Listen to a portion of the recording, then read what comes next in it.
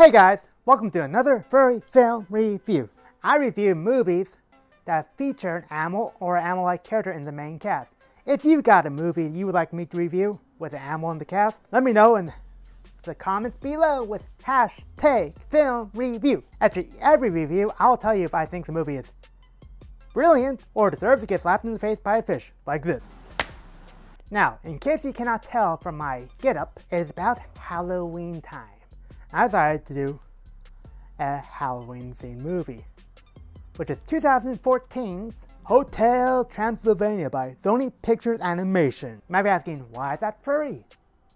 Because we have the Wolfman and a couple of vampires who turn into bats. Those are my reasons for this one. Deal with it. That being said, let's dive right into the synopsis. We begin with Dracula and his young daughter Mavis is constructing a hotel in the shape of a castle as a sanctuary for monsters from humans. The architect warns Dracula, no large fireworks display, no bonfires, pretty much no fire display. Years later, on Mavis' 118th birthday, Drac has invited everybody, including his old pals, the Drac Pack, which includes the Invisible Man, Frankenstein's monster, Murray the Mummy, and Wayne the Wolfman, who I am confident is responsible for half of the world's werewolf population.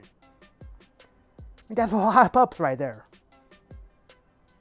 Dracula allows Mavis to go to a nearby human village, where it's quickly revealed that the village is just a prop Dracula set up with the hotel staff to scare Mavis from ever wanting to leave the hotel again. While they were doing that, they kind of set the whole thing on fire, which made the enchantment that kept the humans out go poof, allowing a human by the name of Johnny to get into the hotel.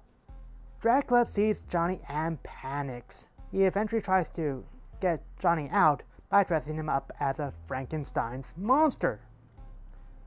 While they were doing that, they ran into Mavis, where they end up leaning.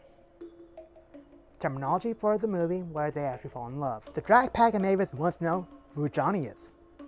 Dracula fibs and says that he's a party planner that he brought in. The guys quickly learn to appreciate Johnny. Dracula is not pleased by this and eventually kicks him out, only for Johnny to run into Mavis again, where they spend some time together and share her first sunrise. No, I don't mean that in a dirty way. Get your minds out of the gutter, people. When Johnny comes back, Dracula's not pleased. He eventually agrees to let Johnny party plan, and by having him set up tables in a dining hall. There, Dracula and Johnny starts to bond. Eventually, they end up going to a room where Dracula reveals his deepest fear about Mavis going into the human world, and the reason why, on how the humans killed his wife, Martha. Johnny respects Dracula's decision, and if not the reasoning behind it, and offers to leave. Dracula invites Johnny to stay for the party. At the party, it is revealed that Johnny had set up some sites for Mavis using lights of sites around the world that she would not normally be able to see, being cooped up at the hotel.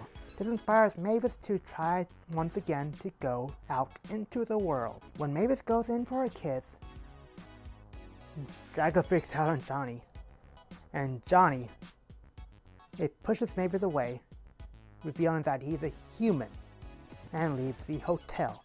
Mavis is heartbroken and reveals to Dracula that she fell in love with him. Dracula, realizing his mistake, he recruits the Drac Pack to try to bring Johnny back to the hotel. On the way to find Johnny, they find a shirt that fell off his backpack, where, with the help of Wayne's children, they were able to determine where he went, what plane he got on, the seat number he was on, and what he ordered. I want to know, how did they figure that stuff out after the shirt fell out of the backpack? I don't know. If you can think of a reason why, let me know in the comments below. On the way to the airport to bring Johnny back, they come across a town holding a monster festival. And the guys realize that not all humans are bad now. Some of them actually like us. They convince the festival goers to aid them in getting through so Dracula can get to Johnny on time. Thanks to their actions, and Dracula was able to get to the airplane as it was taking off. He flies up to the airplane, mind controlling the pilot to speak to Johnny, and sharing his heart with him. Johnny, feeling moved, comes back to the hotel where they reunite with Mavis, and Dracula gives them his blessing to go out into the world.